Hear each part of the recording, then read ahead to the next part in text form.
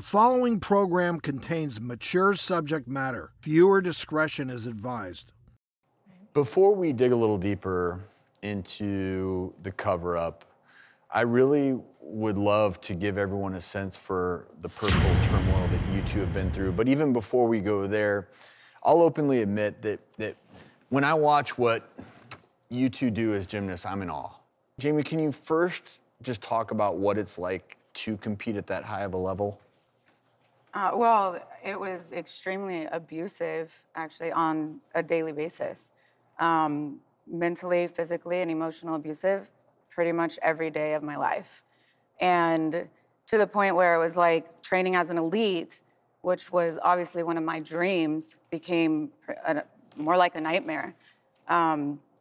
They controlled what I ate. They wanted me to stand a certain way. They wanted my hair a certain way. We weren't allowed to talk. They basically stripped me of like my entire personality.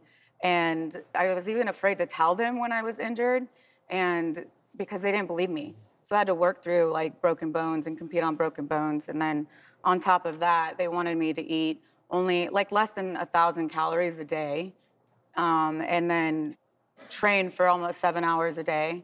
And when I started my period at 16, my coach told me that I wouldn't have started my period if I didn't have that much body fat. And Jamie, when you say they, is this the entire team? I mean, I know there's the head of the program, but there's so many assistants, there's a whole hierarchy. Nobody stood up and said, this is not right.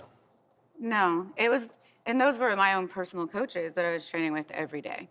Was there a point when it shifted from being something that you enjoyed or you wanted to pursue to being something that became, as you said, a nightmare? Yeah, absolutely. I was 11 years old when I started training as an elite, and that's where the shift came. It was like I had such a love for it, and then I started disliking it, and then it just became like this love-hate relationship to just hate. I'm curious because I think a part of this that a lot of people struggle with is, you know, when it came to your parents, for instance, were they aware of what you were going through, or were they pretty much shielded from it? They were pretty much, I mean, they were encouraged not to watch practice. Even at like some gyms, we're not even allowed to watch practice at the elite level. So they really pushed the parents out.